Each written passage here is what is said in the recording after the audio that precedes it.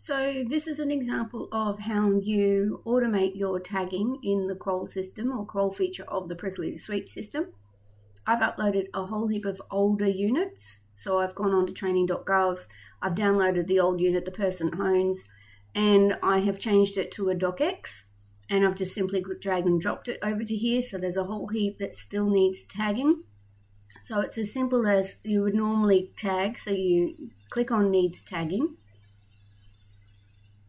and it comes up with all the information, and you'll now see this brand new little tag override section here.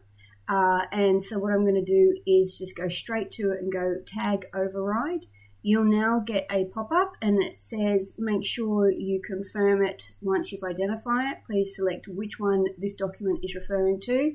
This isn't professional development, this is a vocational competency that somebody has already done, but it was old. So we're going to still recognize this knowledge and skill that they have. So we click on vocational competency. Yes, I want to include it, and you'll now see it's automatically tagged in the system. So what I want you to do to go even further is to, even though it's identified as evidence under your vocational competency, to make sure you clearly include specific reference to this unit. Go to the title of the unit, click on the label, change the evidence to the code of the unit and press save.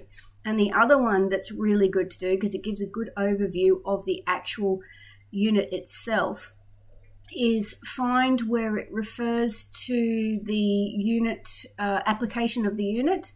So this unit replies to the operators in the meat and wholesale operations. So again, click on here, change the evidence to the unit. You can go further and do more, but I wouldn't bother.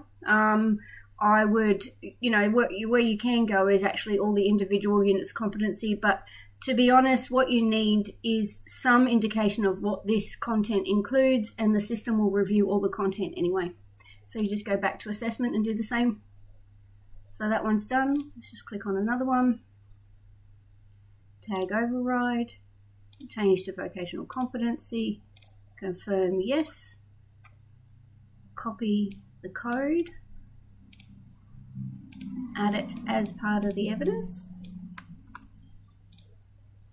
and then go down to the application. So this covers knowledge and skills, prepare and slice meat. So you just go awesome, let's change it to that, and we're done. And that one's done as well. And you keep going.